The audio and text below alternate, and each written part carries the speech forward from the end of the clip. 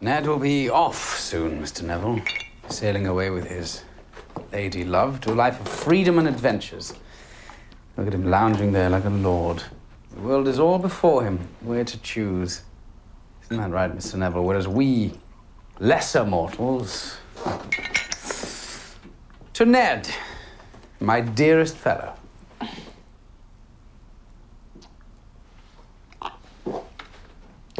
Lord Jack, this is strong stuff for our new friend. I can take it. And now toast to Mr. Neville, newly arrived from far-flung...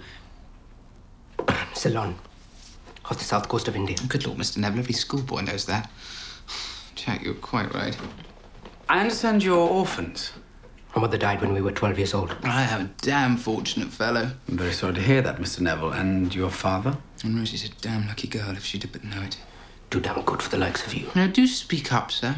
You might be worth more, Mr. Drood, if you had known hardship like other people. I find I tire very easily of the wisdom of the East. Hospitality, You Ned. talk as if you were some kind of rare and precious prize instead of what you are, which is a common boaster. You may know a black common boaster when you see him, but you're no judge of white men. Mr. Neville, for shame! Ned, I beg your command! Back away! Mr. Neville! I will have your weapon. Open your hand, sir.